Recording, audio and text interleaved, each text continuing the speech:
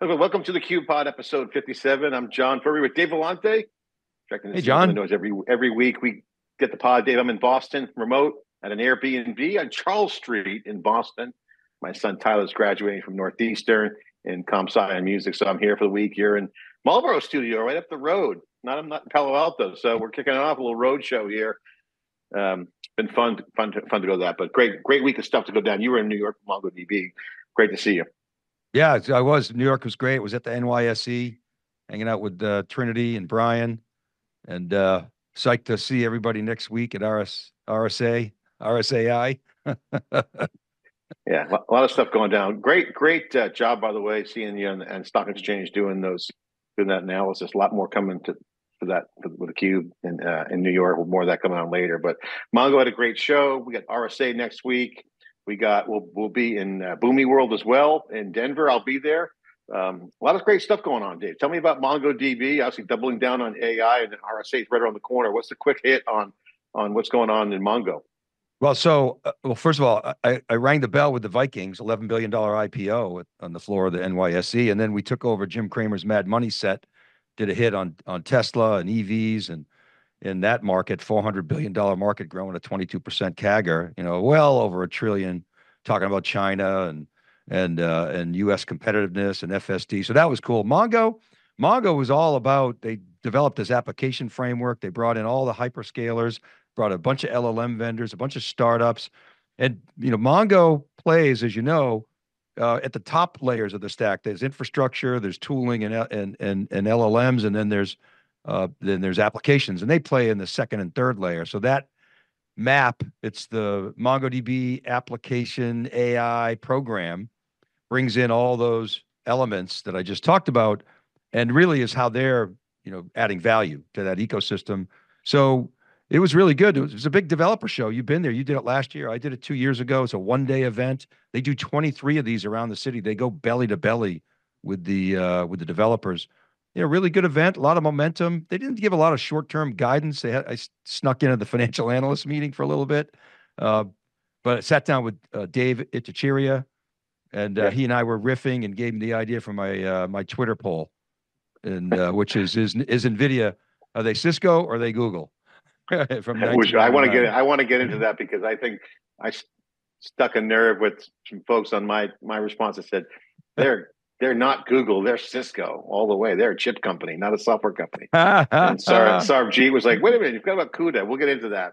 I mean, that was an interesting poll, Dave. We'll get to now. What do you think? I mean, Nvidia, Google, that was a great poll. Explain the rationale and why you gave that poll. Yeah, It's got so a ton of engagement on Twitter right now. if you think about it, if you go back to 99, 2000, Cisco was the most valuable company in the world that people talk about picks and shovels. So it was Cisco, it was EMC, Sun Microsystems, Oracle databases. And then of course you had all these other firms like Lycos, and AOL was the granddaddy of the internet. I'm laughing because they're kind of a joke to say that. But at any rate, and then the .com blew up. And then who made it through the knothole? Google, Amazon, eBay, all the social media companies that came, 7, 8 years after and then the iPhone came. So the question that we were riffing with Dave at the Cheeria was, okay, is Nvidia, which is the granddaddy now of AI, are they Cisco that will, great company, but maybe become just an okay, great company, but not the greatest company in the world? Or are they Google, the most profitable entity in the history of entities? I would say, I think Dave kind of agreed that I would lean more toward Google. You somewhat disagreed, only because of the software factors. I think they got a big moat. I think they got a monopoly that has legs. What was your rationale? Yeah. Well, I mean, first of all, Nvidia has been saying for many years. By the way, I haven't been truly disagreeing with the narrative and the conjecture from Nvidia.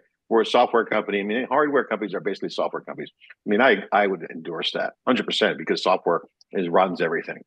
But they are in the hardware business. They are in the chip business. They are a GPU company. They make systems that involve hardware and chips. And so to say that they're a software company is ridiculous, in my opinion. Now, they may hire a lot of software engineers, but their entire core competence is about the GPU, more horsepower, of which software powers it, but they charge specifically everything around that by the GPU. Now they say that's our blanket pricing. So let's not kid ourselves. Nvidia is a chip company. So if their chips aren't deploying, they don't make as much. Now I think the software is a moat. So clearly, let's understand that's a fact. Now, and if Jensen wants to debate that, I'm happy to debate that with him. And we'll just come to the same conclusion. You're a chip company. You're a hardware company. Let me ask you a question. Software. Has a lot of software. Google is absolutely an interface company. They have a consumer business. They have an applications business. They have huge infrastructure behind it as well that powers it. Confusing their core competency with their business you can't do that. So to me, that's the distinction. It's a very nuanced point, but their business that they're in is different than their core competency. So you could say Google has software, sure. They got also big data chops in terms of analytics and also hardware. So, you can slice this any way you want, but the bottom line is you cut right through the hype and you look at how they make money. Wait. I gotta ask you. It's a good point you're making, but what if the question were this? How would you have answered? What if it was NVIDIA's Cisco, NVIDIA's Google, NVIDIA is Apple? How would you have answered? Well, I think they can be. I would say they're not yet Apple, and I think that's their opportunity. So if I had to say, coming out of GTC, their opportunity is to become Apple, and I would say that Apple was a laptop company before the iPhone and before the iPod. So what happened was that they pivoted to obviously devices with the iPod, then the iPhone, and then ultimately the App Store. Are they an application business? Is Apple an applications business?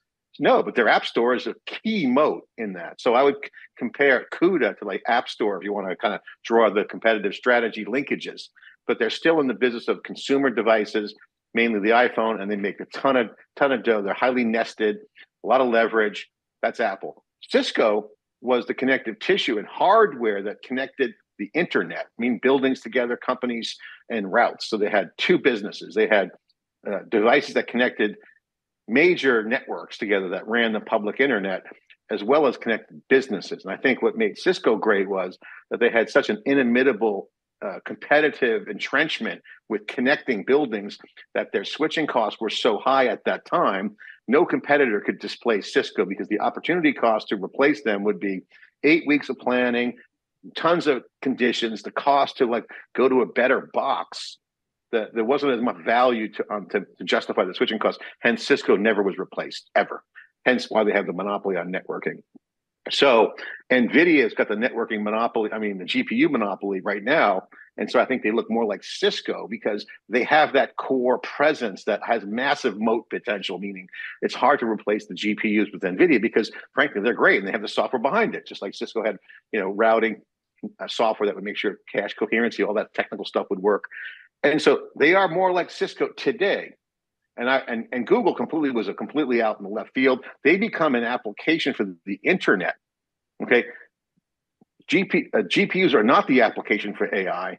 They enable it. So Cisco enabled the internet. NVIDIA enables AI and generative AI. So I think the application of what Google was a function of being on top of the internet. So that's why I weigh on Cisco.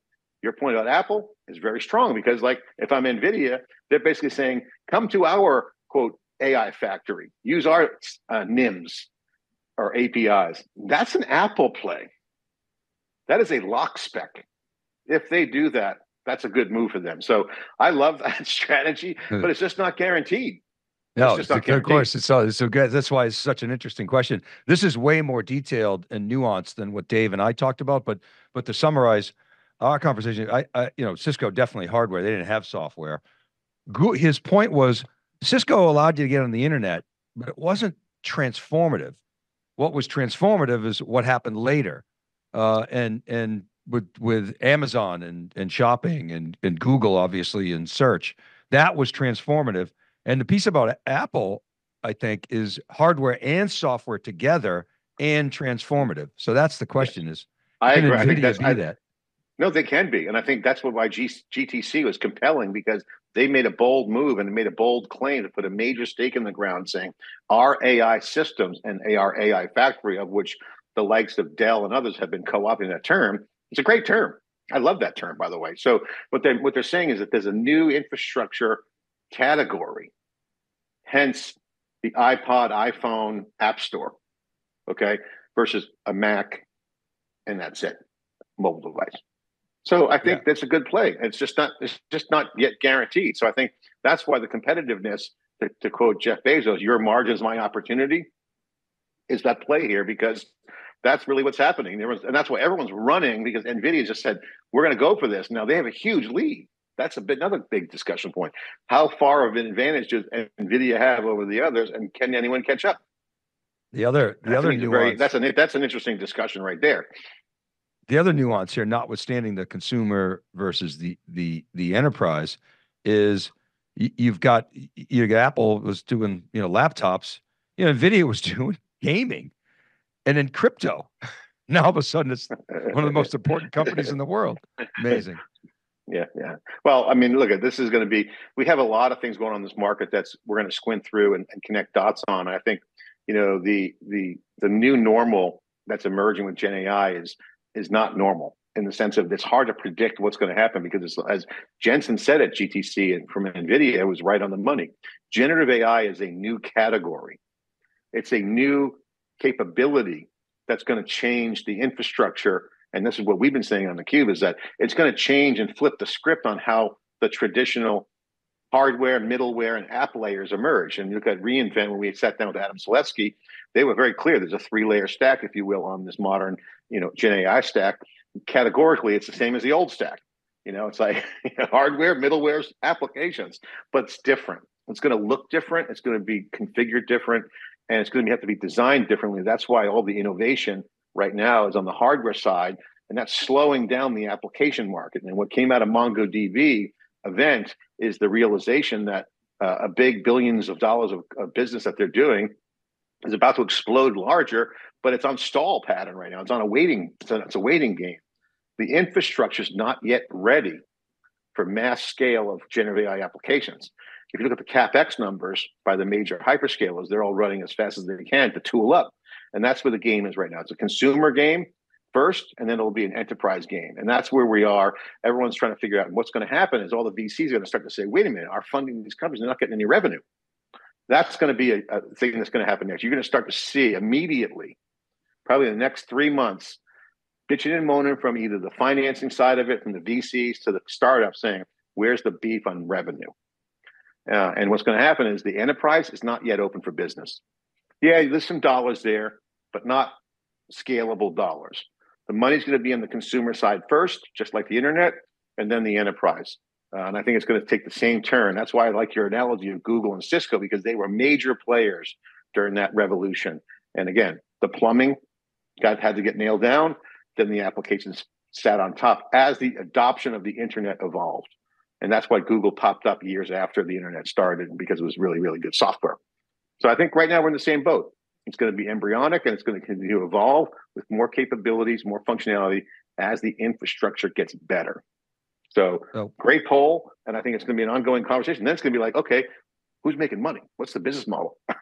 I think that's a really important point that you're making. And I touched on this last week. Remember, we said put a pin in it. I want to come back to that, but there's a lot of similarities and a lot of differences with .com. But one of the similarities I see, even though there's a lot of differences even in this similarity, is that you had all this money sort of within this little insulated echo chamber of tech, right? So you had VC money going to companies that were doing portals and building data centers and building internet service providers, and they were buying servers from Sun. They were buying Oracle databases, storage from EMC, Cisco routers and switching, and the money was just flowing back and forth. And then they were advertising on Yahoo, and then all of a sudden, when the money dried up, they were like, "Uh-oh." And everything stopped. Remember, Ed Sanders said, anybody want to buy a server? He was the CEO of Sun at the time. So there's a similar dynamic here, but it is different in that you have all this money sloshing around from these hyperscalers. Another big difference is the build out of the internet was from guys that were in massive debt, like Enron and Global Crossing, and they all went out of business. But today you've got the hyperscalers that are spending tons of dough. They're buying, they're laying out all this CapEx. They're paying money to Nvidia. That's going to other startups that are then doing training on like Anthropic, which is taking money from Amazon. It's going back to Amazon in the form of training for compute. And so you have this sort of similar insulated thing where, and there's more money now. Does it eventually all blow up and the music stops? I think probably. I can't predict when, but these things are very cyclical. And then people step back to your saying, like, where's the money? And then, and then people get disillusioned. The headlines come out, is AI just a fad? And then all of a sudden, the next Google, the next Amazon, the next eBay, the next Meta come rocking. Right? That's Yeah, I just mean, going to happen. well, I mean, you're basically predicting the bubble bursting, which happened at the dot-com internet era. And I think for the folks that weren't around, and half the people, and actually three-quarters of the people that are in this AI wave and or on all sides of the ecosystem have not been around to understand that history, which is important. Now, there is a bubble in AI. It's a good bubble, in my opinion. It will burst, but it won't have the impact as much as the dot-com bubble that when it burst in 2001. Some say it was the most dramatic nuclear winter of any kind of ecosystems entrepreneurial environment, which happened because of the hype of the valuations. No one understood what it meant to run a business on the internet. They just loved the idea. Deliver pet supplies. That's going to happen. Food delivery. Everything that was hyped up in the dot-com bubble, Dave, actually happened. It just happened downstream. So that's the same exact thing that's going to happen with AI. To your point, you're going to see a lot of things pop, but at the end of the day, when you have a category shift, as Jensen points out, like the internet was a shift, that's a complete repaving over old ways of doing things. So what happens is the innovation comes from how you engage with those old methods. So if the metaphor was delivering groceries to your home, which was Webvan, remember you had pets.com and Webvan, two of the most iconic flameouts of all time. It happened. I got DoorDash. I got Instacart. You got Chewy. Chewy is pets.com. The storage networks, that was the cloud. Storage networks. Remember SNI, Peter Bell's company? That was the cloud.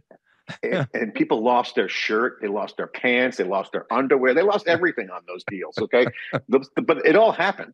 But it was fun. The same thing is going to happen now with AI. Everything that's being looked at as a good idea is going to happen. The question is timing. Is there infrastructure to support it and whatnot? Now, why I think we're in a different bubble and it's not going to be as bad of a nuclear winter as, say, the dot-com bubble is because we have the existence of major power dynamic in the industry. That's the hyperscalers, Amazon Web Services, Azure, Google, Oracle, and others, right? These cloud players represent a huge stability factor and also a supplier factor. But the agility and the elasticity of these clouds will provide, I think, a cushion, if you will, from a soft landing standpoint on the bubble. So I think what we'll see here is you'll see some controlled churn on startups and companies that fail because they just don't have the economics right, product market fit, team risk, all the risk factors go into it, timing.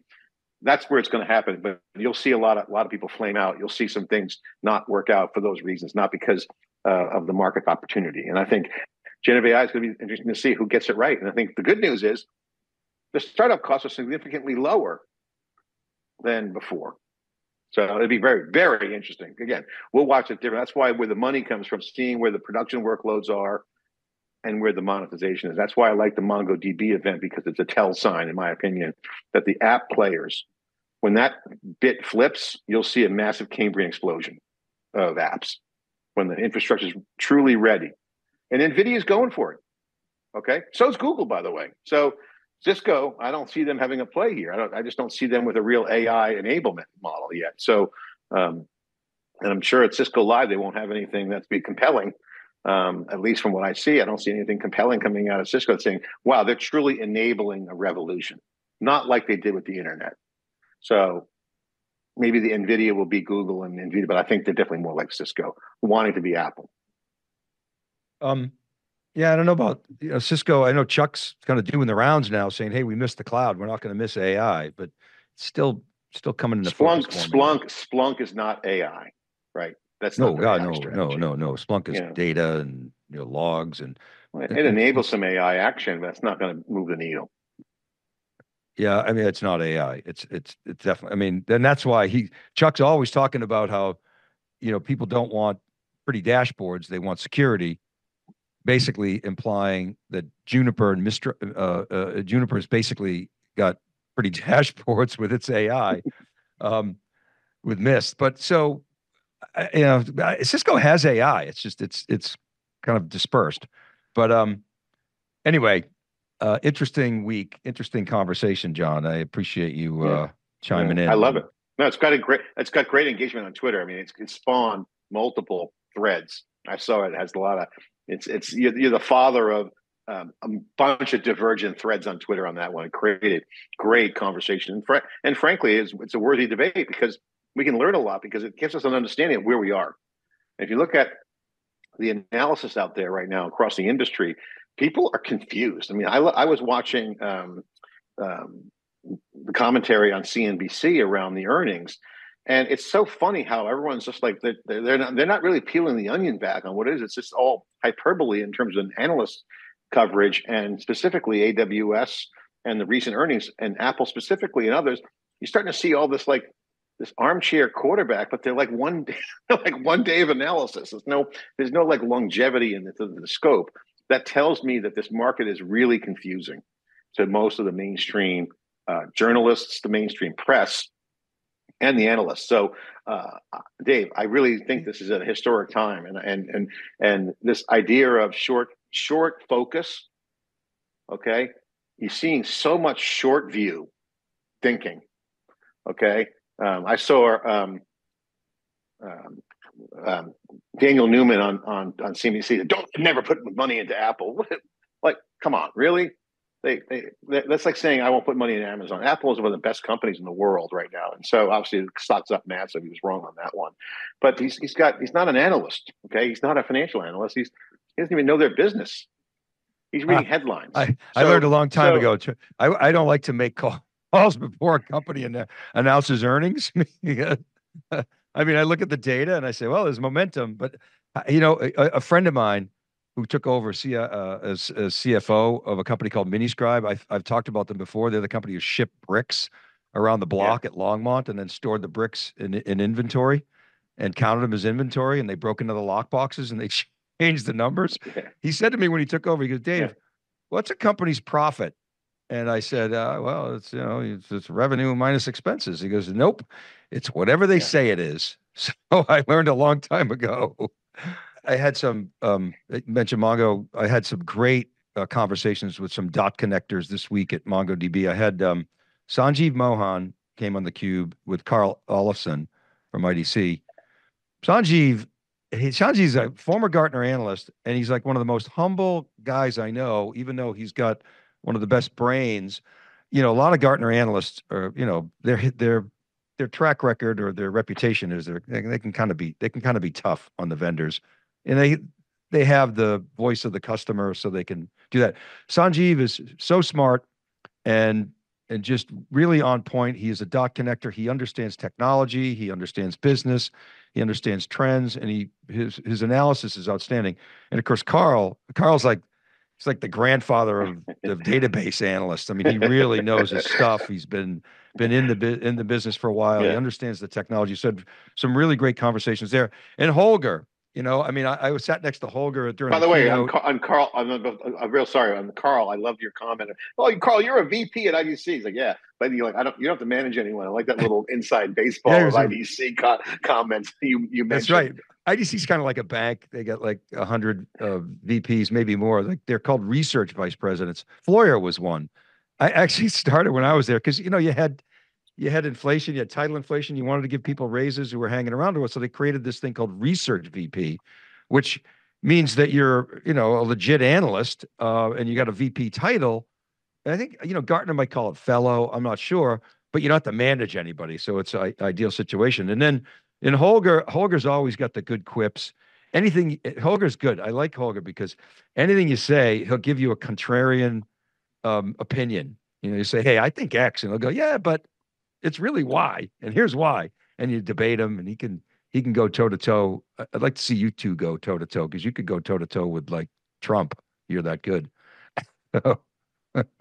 Well, look, I've been around the block in tech, and you know that. And the thing about it, we've been both historians. That's the key to, I think, what we see right now, being on the front lines here, is that we're in a great opportunity. I tell you, I was just at the Northeastern Computer Science commencement, and the dean over there, she's amazing. She came from Georgia Tech, worked at Park back in the day.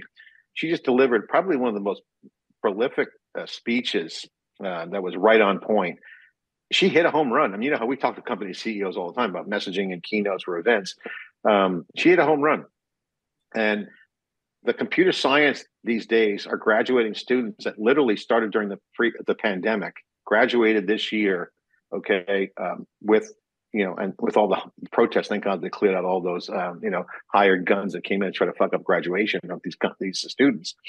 But you're talking about graduating a whole new breed of computer scientists. And by the way, the academic curriculum is now increase the aperture with kind of sidecar degrees. So computer science, music, computer science, biology, computer science, economics, a lot more. And then you get the pure CS, comp sci. So you're seeing a much more bigger group of comp sci's coming out, but they're going into a world of generative AI where the leveling up now is going to be completely fast. So everything they learned 2 years ago, almost fundamentally, is going to be obsolete except for the core theory, right? So the core problem solving, creativity, core theory is going to play well into the generative AI. So she hit a home run. She hit the tech stack, ethical AI. She didn't overplay it. Just so smart. And what we're going to have to watch now is that this is the next level entrepreneurship. And it's good. The VC market right now is trying to figure out how to do seed deals on what a good team looks like. And so I was thinking, in listening to that keynote, we're living in an era now where the entrepreneur formation of these teams is going to be maybe 2-3 people. And by the way, they can run that team for 6 months on $250 to $1 million in capital and absolutely nail it without hiring and standing up a lot of stuff. Now, again, to your point, Amazon, these hyperscalers are in play to help them, Nvidia and others. This is a huge shift in entrepreneurship. And I think the capital markets are not yet ready for it. So, you know, I'm going to put a stake in the ground, put a marker on this for future conversations, is what is the entrepreneurial equation for the next venture creation? Okay, like the internet. And Web 2.0 kind of was the Web 1.0 bubble kind of comeback. We saw Facebook come out of that. We saw all these big companies, SaaS companies come out of it. So where will this AI foundation lead us from an entrepreneurial new venture creation standpoint? And then what's the team makeup look like? And then how much AI is going to be involved? So I find it fascinating. They're going to have a much more diverse populace of entrepreneurs on the street, not just your hardcore Cal grad or Stanford grad or Carnegie Mellon comp sci grad. You're going to have a much more diverse populace of entrepreneurs. And that point that she's making about critical thinking is important, right? Because things change so fast, people can't keep up with it. So, you know, you come out with skills. You know, remember being a netware engineer was a big thing when we were kids, right? So. Well, you know, the problem with the entrepreneurship equation in comp sci has been pattern matching problem. Oh, did you go to Cal? Did you go to Berkeley? Did you go? I mean, Carnegie Mellon. Show me an algorithm. Show me this. Now you can solve a problem and scale it. You're in the money, and then scale can be defended. So we're going to see a lot of false positives. And circling back to your point at the beginning was in the .com bubble, the false positives were, oh yeah, Webvan, what a great idea. The false positive was not the idea, it was the execution. So they just couldn't stand up the infrastructure to do it. Didn't have the economics. The economics, it was just, it didn't work, right? Yeah. And so, like I said, Peter Bell had a great idea. I'm going to create a company called Storage Networks. We're going to have, you know, storage on demand, storage as a service. The problem was the storage was all the same storage that was in your enterprise. It was EMC storage and compact storage and HB, whatever you wanted. And so it was just not economical until Amazon came around and said, well, that doesn't work. We're just going to take off the shelf components. We're going to write our own software. We're going to automate everything, and we're going to take all the cost out and, you know, take away that 10x markup and change the game. And so, all right. So Dave, we got RSA coming up. Ed Sim wrote a nice tweet. I retweeted it. It's RSAI time, meaning AI, RSAI, artificial intelligence, because of the massive focus of AI at RSA. Looking ahead, RSA Conference next week, theCUBE, SiliconANGLE team coverage will be covering all the news on site. I'll be in Denver for another event. We have a partnership with NYSC. We're having an event on Monday night at Lamar with CISOs, Intel Capital, a lot of great people, Elastic, You're going to be doing a little pop-up cube, big time RSA. Now, someone else wrote RSA, the best press release conference of all time, meaning a lot of promotion. It's because it's really an industry trade show. Is happening. You wrote a breaking analysis last week on security budgets. Yep. So take us through your view. You're going to be on the ground with theCUBE and Media Row there. Security budgets are growing. There's a sprawl going on in terms of tools. We thought that would be pulled back with the platforms emerging like Palo Alto networks. Okay, not so much. Now you got the hype of RSA coming. Give us your take, Dave, on what you see with your analysis, and then what are you expecting to see at RSA? Yeah, so ahead of I mean, I love RSA because I'm kind of an RSA newbie. I've only been a few times, and so a lot of people, like if you go to CES every year, they roll their eyes, oh, another CES, but it's a really exciting show. It's dynamic. You have tons of new entrants. You got, for instance, last year, Rubrik had a huge presence at RSA. You've got all kinds of new startups. You got Sneak now, angling for an IPO. So there's a lot of really, Wiz has like lined out the back to try to get into their party. All the VCs are there. Insight Capital, Greylock, they all have big events. So ahead of RSA, we collaborated with ETR to do an RSA survey. And a couple of key findings. First of all, security budgets are growing. No surprise of anybody, but the magnitude of that growth. Overall, IT budgets probably growing 3.4, 3.5% this year. At a minimum, security budgets are growing at 5%. 15% of the survey said they're growing, or 14% of the survey said they're growing by 15% or more. 87% of the respondents said they're going to increase budgets this year, in the next 12 months rather. 0% of the big spenders, Fortune 100 and S&P 500, said they were going to decrease budget. So it's at least 5%, could be as much as 7%. Multi-cloud and ransomware protection, big drivers. But the big news is when you listen to the narrative of certainly Palo Alto, George Kurtz at CrowdStrike, and some others, they say, look, the value proposition of our company is we're going to consolidate vendors on average. Companies have 50, 60, 75 tools installed. We are the consolidator. That's why we're winning business. So we asked the question, over the next 12 months, do you expect to increase or decrease the number of cybersecurity vendors in your stack? This is over 321 IT decision makers. 51% said increase. 37% said the stay the same. Only 9% said decrease, and only 6% said consolidation was how they were going to decrease. So there is broadly not a consolidation trend. It's just the opposite. When we ask them why you are increasing the number of vendors, they said two things. One is we got to fill gaps. Two is we need best of breed, basically implying that the full stack, full across the portfolio vendors can't deliver best of breed. They need new tools, new entrants to fill those gaps. And to the last point, AI obviously is going to be hot. You're going to see a ton of sort of AI innovators, existing players like Palo Alto, CrowdStrike, Zscaler, a lot of chops. Everybody in security is going to be talking AI, but you're going to have some new entrants that really are born AI. Just like we had cloud native, you're going to have AI native. And I think you're going to hear a lot about that. And there's going to be some real differentiation. There's going to be a lot of AI washing, and there's going to be a big scramble to get attention at this event. And of course, we have our event that we're co-sponsoring with NYSE and Intel Capital and Elastic and Open Policy. It's going to be fantastic. Yeah, Open Policy is awesome. I normally do RSA. I've got a commitment in Denver with Boomi, and I've been really focused on that. Love that company. You're going to do great. I wish I could be there. I might pop in Monday. We'll see, but I'm on the East Coast. My daughter, Caroline, graduates from UNC next week. Tyler graduated. My son, Tyler, from Northeastern this week. So I'm on the East Coast for graduations. Can't miss those awesome moments. But the security market, Dave, is awesome, on fire. Dude, look at what's happening. Look at this. Lacework deal to be acquired was collapsing with Wiz. That's being reported. Security browser company Island raises $175 million, doubling the valuation of $3 billion. I interviewed them last year. Love this company. A security browser. I mean, they're coming on theCUBE.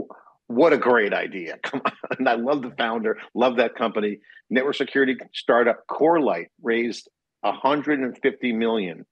Citigroup's VC arm invested in AppDynamics, Okay, co-founder, Apps Dynamics co-founder, Jyoti API security company, Traceable. Okay, another thing, Oasis Security, 35 million they raised. Strong DM, 34 million. Trust Center platform startup SafeBase raises 33 million. It is a funding bonanza right now for security companies. If you're in the generative AI company and you're in security, your valuation will be triple anything anyone else is getting. I mean, Gen AI and security is the hottest intersection. The nexus of those two areas are so hot right now that the VCs can't get it. They're fighting for deals left and right. It's like watching them like fight, like in a cage match for who's going to lead those rounds. So it's and then Palo Alto Networks launches SASE 3.0, right? So Palo Alto continues to perform even though the stock took a hit. Menlo Security inks a deal with Google. It's a major deal time for security. The game is changing, and again, your result, your analysis blew my mind because I thought the tool sprawl was going to be consolidating when actually it's expanding. And that shows me that the net new security risks are far greater than the budgets, managing the budgets and the consolidation. So it's going to be a lot of pressure on the platform companies, Dave. You know, CrowdStrike, Palo Alto, Fortinet, all the traditional players, SentinelOne, all these guys, they have to deal with the new threats. So if you're a startup entrepreneur, security is continuing to be hot.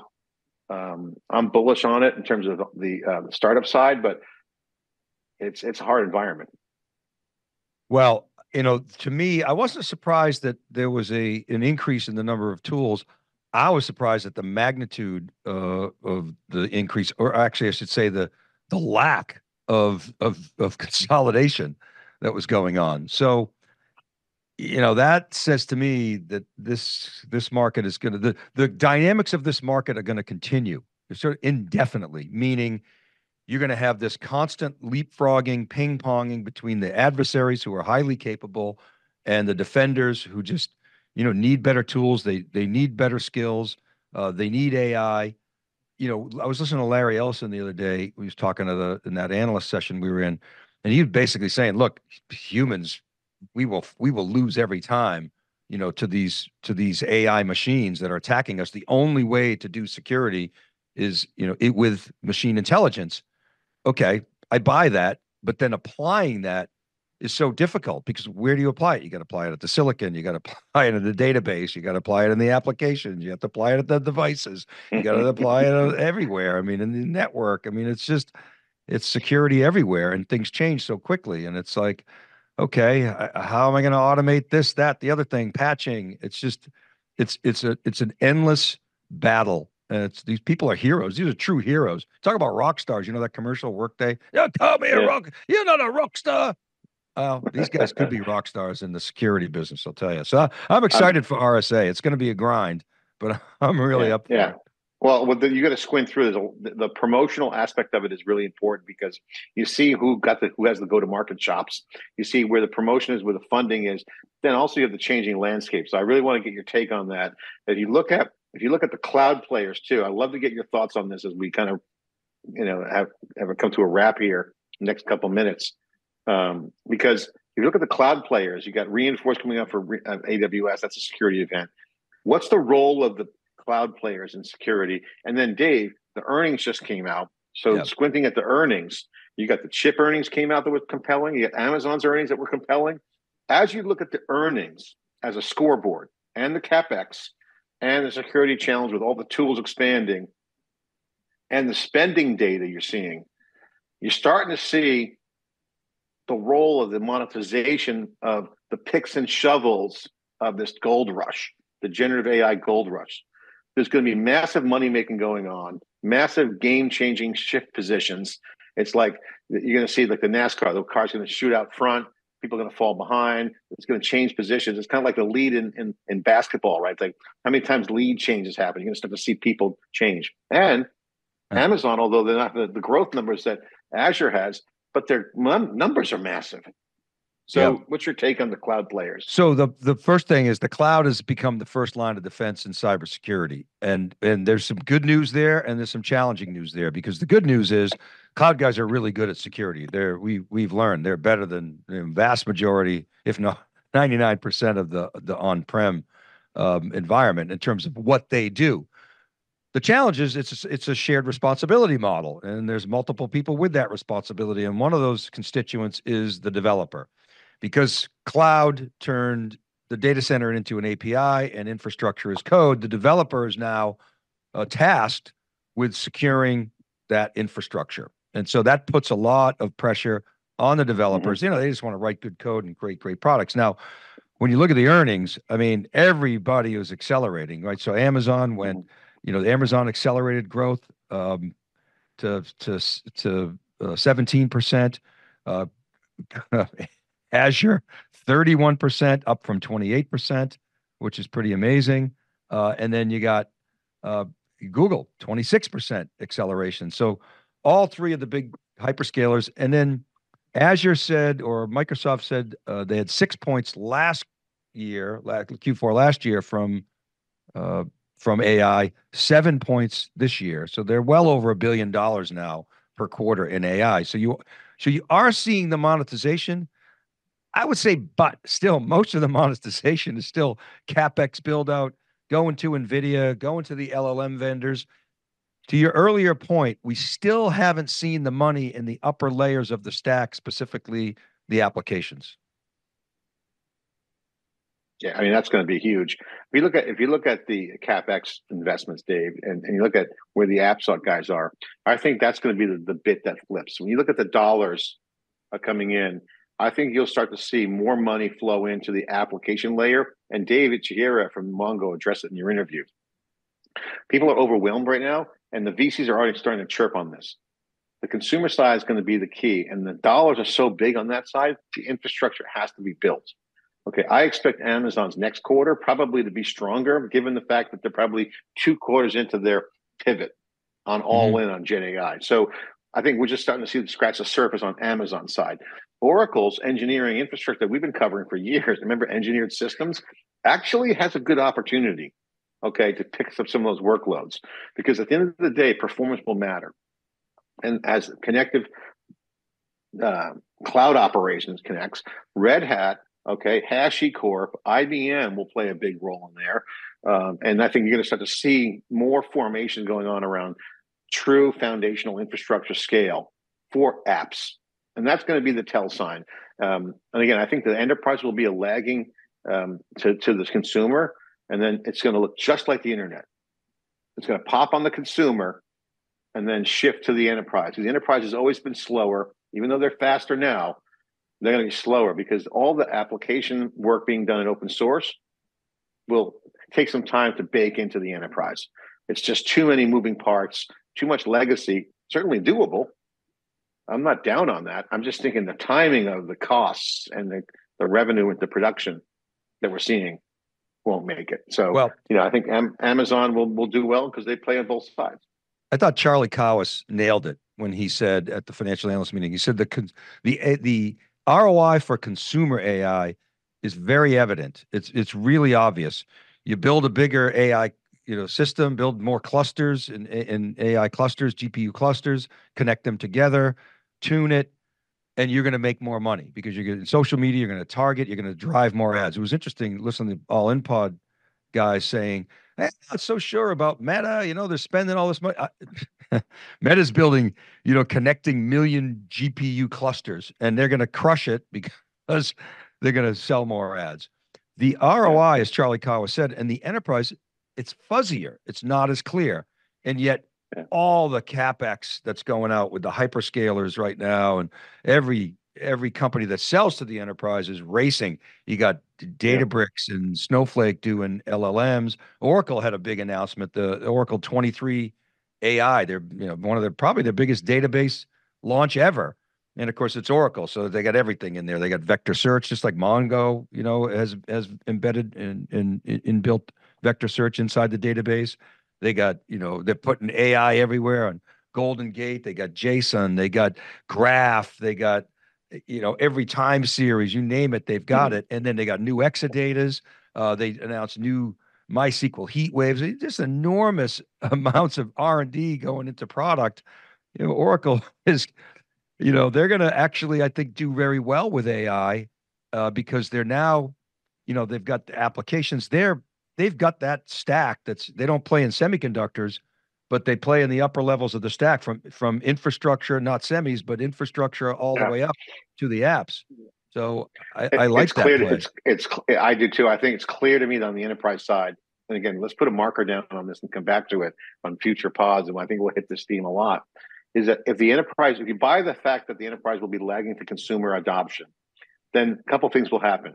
One is, what will the environment look like? It'll look like cloud operations, AKA distributed computing, meaning it's going to run operationally as a cloud, both in public clouds, on-premise, edge, private clouds, whatever. That basically means that applications will adopt an infrastructure as code philosophy and treat infrastructure as a pool of resources, like an operating system. And if Oracle's got some good stuff, they're going to just be a pool of resource. And guess what? They got a lot of workloads on Oracle, right? Oracle database runs a lot of workloads. And that's going to be an opportunity for things like HashiCorp and other companies and other applications like Red Hat.